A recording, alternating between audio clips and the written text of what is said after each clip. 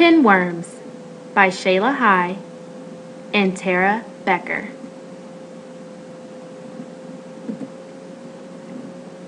What are pinworms?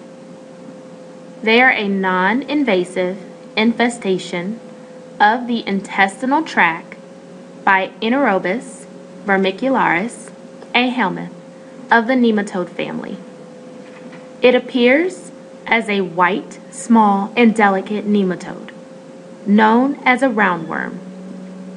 The entire life cycle of the pinworm, from egg to adult, takes place in the human GI tract of a single human host.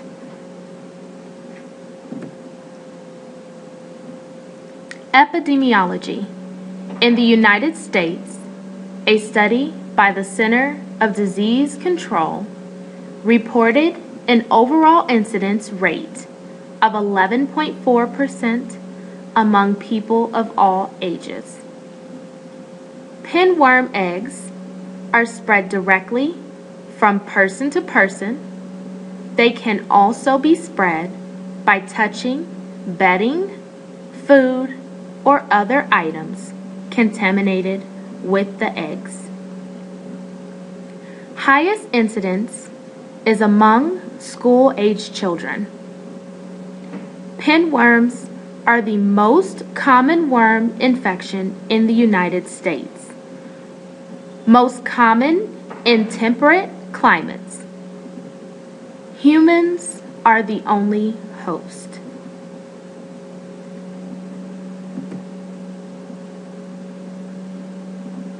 The cycle of the pinworm. Children are infected by touching pinworm eggs and putting their fingers in their mouths. The eggs are then swallowed, and eventually the eggs hatch in the small intestine. The worms then mature in the colon. From there, the female worm moves to the host anal area at night to deposit more eggs. 10,000 ova, and then she dies. The eggs embryonate within 6 hours and can cause intense itching in the anal area, which can lead to further infection. Scratching also causes the eggs to be transmitted from the anal area to the fingernail bed. These eggs can be transferred to other children, family members, or to household items. The cycle then repeats itself. Clinical presentation. Many patients are asymptomatic. Perianal itching is the most common reported symptoms, with scratching leading to excoriation and at times secondary infection. Some patients may experience difficulty sleeping due to the itching that occurs during the night. Irritation or discomfort of the vagina in young girls. If an adult worm enters the vagina rather than the anus of a female. Loss of appetite and weight, which is usually uncommon but can occur in severe infections. Irritability due to itching and interrupted sleep is also seen. Diagnosis. The best way to diagnose pinworm is to do a tape test. The best time to perform this is in the morning before bathing or using the bathroom. Firmly press the sticky side of a 1-inch strip of cellophane tape over the anal area for a few seconds. The eggs will then stick to the tape. The tape is then transferred to a glass slide, sticky side down. Your healthcare provider will examine the slide to confirm the presence of eggs. How to perform the tape test. A. Cellulose tape slide preparation. B.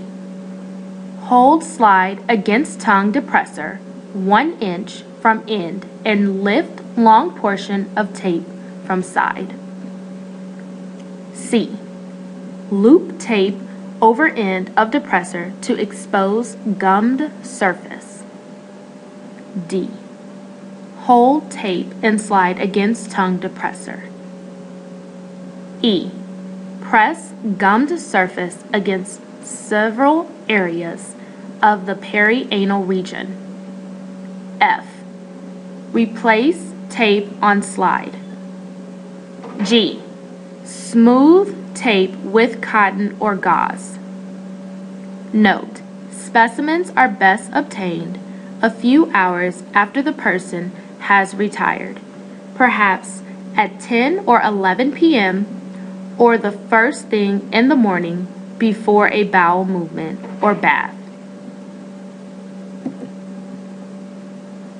Treatment. The main treatment is with mebendazole or albendazole. Single dose of mebendazole with a second dose given after 2 weeks, or single dose of albendazole with a second dose given after 2 weeks. Other infected family members, classmates, or residents of LTC facilities should be treated at the same time as the diagnosed patient. Treatment continued. To control the eggs, it is best to clean toilet seats daily, keep fingernails short and clean, wash all bed linens twice a week, wash hands before meals and after using the toilet.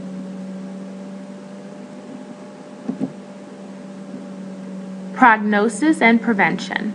Pinworm infection is fully treatable. Pyrantel pamoate is good for prevention. It is available as a suspension. Minimal toxicity is seen. Repeat dose after 2 weeks is recommended due to the frequency of reinfection and auto-infection. Continue with good hygiene practices.